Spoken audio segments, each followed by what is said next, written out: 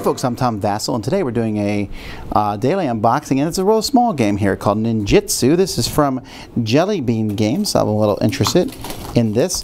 Jelly Bean Games makes some real pretty little games here, so let's see what's inside this one. Ninjitsu comes with a free expansion, which box is bigger than the... I wonder. I'm correct.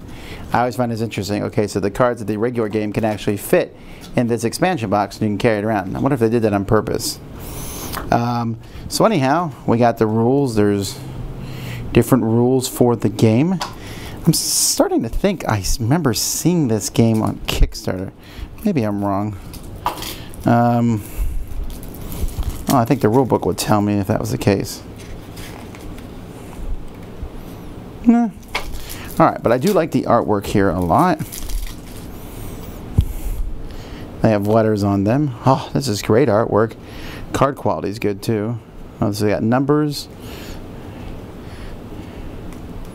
7, 8, 9. Wait, oh, it was an ace, not letters. Okay. 8, 9, 10. Jacks, queens, kings. Notice there's the jokers, but there's only 3 suits here: throwing stars, fan, and swords.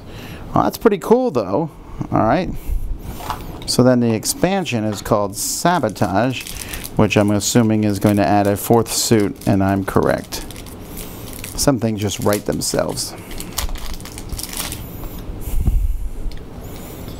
Yep. And these are probably nasty, mean cards to play on someone else. Oh, adds 2 more jokers. Alright, well, I don't know anything about this game, but I like the look of it. It's nice and pretty and small. And like I said, Jelly Bean Games has some nice sounding stuff, so there you go. That is Ninjitsu. That's our daily unboxing for today. I'm Tom Vassell. Thanks for watching the Dice Tower. Thanks for watching. Tune in every day for the Dice Tower's daily game unboxing.